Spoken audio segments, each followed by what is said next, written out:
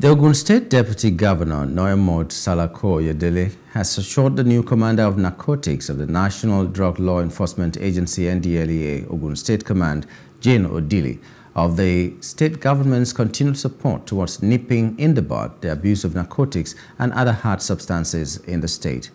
The state deputy governor, who stated this while playing host to the commander and her team while on a courtesy call to her Okemoson office, added that the prevalence rate of drug abuse in the state and country at large is becoming worrisome and alarming, stressing the need for the command to hitherto increase awareness about the consequences of drug abuse.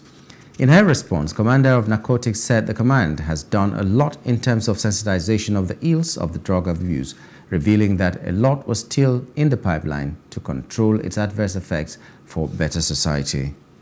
It's a very big and worrying problem for everybody, for us as politicians and government, but also as parents and members of the society.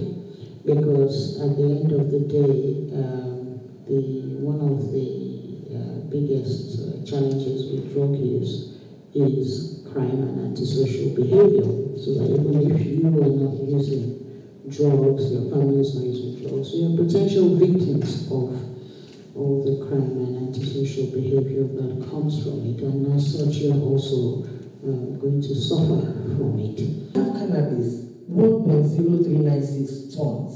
We have methamphetamine, 1.895 kilograms. We have cocaine, 21.1 grams.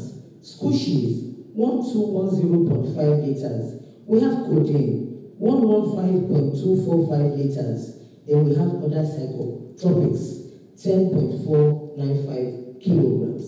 For counseling, for this first quarter, we have cancelled 84 drug users. And for prosecution, I'm proud to state that we have secured 14 convictions from the Federal High Court here in Abeokuta. Hello, hope you enjoyed the news. Please do subscribe to our YouTube channel and don't forget to hit the notification button so you get notified about fresh news updates.